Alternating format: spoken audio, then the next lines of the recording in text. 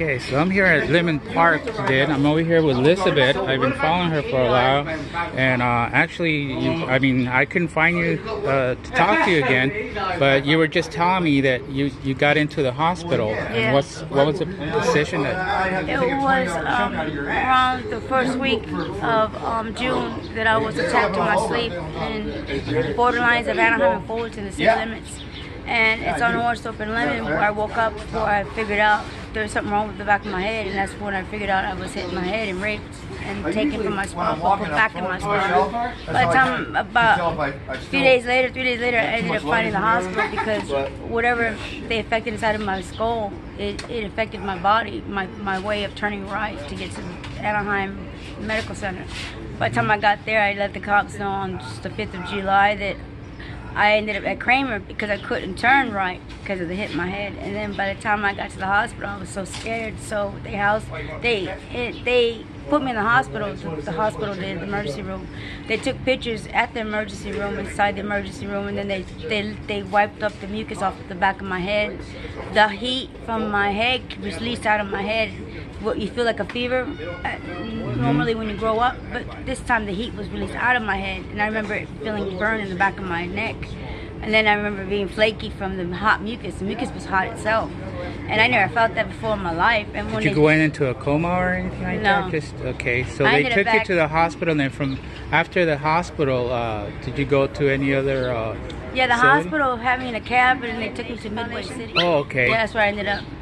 But after you recuperated, did they give you any other options to go to housing? No, I was able to fill up for disability, but my doctor approved it, but I haven't gotten my mail because I had left. So now you're still out here in the streets? Yeah. Sleeping in the same spot with Derek. Yeah. I made an effort to come out here to tell Derek because I didn't want Derek hit. I thought maybe they were going to come back, but they never came back. I'm hoping that you do get some kind of housing, you and Derek. Thank you. Because if you guys at least get a room over there at the Salvation Army together, we'll be pushing for that. I was wondering what happened because when I went to the hospital, they were talking about all the heroin addicts. They were talking about all the drug addicts and the homeless people on the street. I remember how fast they wanted me back out the street, they wanted me out of the hospital, and then they wanted me out of Midway City at Elimination. They wanted me out of that other place. They're like, well, why can't you go with your kids? Why, like, rushing me big time. I'm like, why are you guys pushing me out of here if I'm not getting approved my extensions? My extensions are approved because of my doctor appointments. And I haven't missed any doctor appointments after the hospital. And it was weird because when I gave him my clothes, inside of my clothes in another bag was rotten food. And like food like I've been looking at in the dumpsters out here. Like a threat or something, like you're a homeless person, stay a homeless person or something like that. And that's what I got from it. So there is something big going on out here, and I don't know what it is, but I've never had to deal with this type of injury in my life, and I've never heard about it out here. But if there is, then eventually we'll probably see it in the newspaper or something. Yeah, because it's with what happened to you, it has happened to a lot of other women. So we're trying to get to where either a structured campground because housing is not you've been waiting for a long time to get somewhere. I don't want. The only thing I was worried about was my kids because I don't know how much information they got of me and my family members. So I'm praying because my kids grew up out here, all three of them. My daughter was born in Martin Luther King. My son was born at Anaheim Western Medical, right there at one hospital, that small hospital. And then my daughter was born at Saddleback, my youngest. So she's the only one born at Saddleback. The other two were born out here. That's why I was comfortable coming out here because of my divorce. And I was thinking over, well, what do I owe this person? What did my mama owe? And I was raised by my daddy. I don't know who my daddy is, but I realized that it might be something to do with my cousin because when my cousin came out here when I was 16, I was living out here on Baker Street and I was working at Chuck E. Cheese right here before they closed it down. And then Jane was my manager at Taco Bell, and I had worked there after Chuck E. Cheese. Let me ask you, has CityNet or any other have come and engaged with you or giving you some kind of information about the shelters? No, none.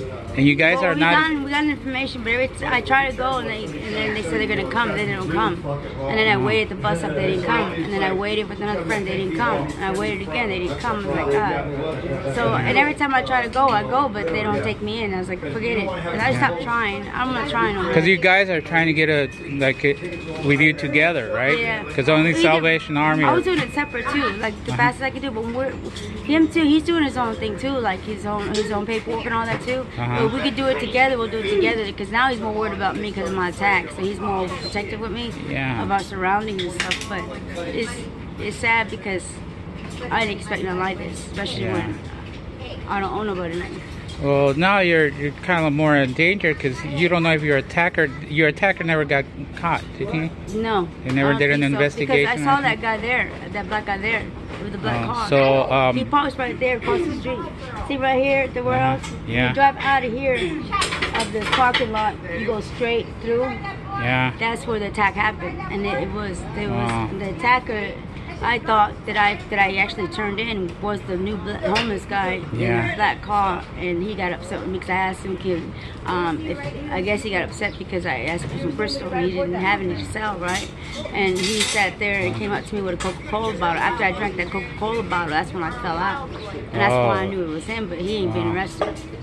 Yeah, so I'm glad that Derek's looking after you, but at this time, I'm gonna kind of cut it right now and kind of talk to you a little more about what we could do regarding you guys getting somewhere, and if we could talk to CityNet, Illumination Foundation, or somebody, because this is kind of like an emergency. It would have been nice if some of us just live in a garage. They start opening up the garages for the homeless, or start opening up their yard. We could put a tent in someone's yard or something. Well, I've been advocating for a structured campgrounds for a long time. I know, you've been trying to help us a lot. And everybody else that I talk to, everybody wants that versus a shelter. So we still keep fighting for it. And right now, we know other like Sacramento, San Clemente have opened just empty lots for people. So I went walking around and I was looking. I saw when I touched the back of my head, I felt like a hammer thing, like the end of a hammer thing. I felt that dented like here, and I was like, God damn, I felt like a hammer. I was like, ooh. And then when I was looking around looking for a weapon, I thought I had found it, but I'm not sure. Yeah. But Elizabeth, I'm gonna get your information after I talk, this here. So I'm glad that I find you guys out here. So this is good. Okay. All right. This is Lou Noel, People's Media.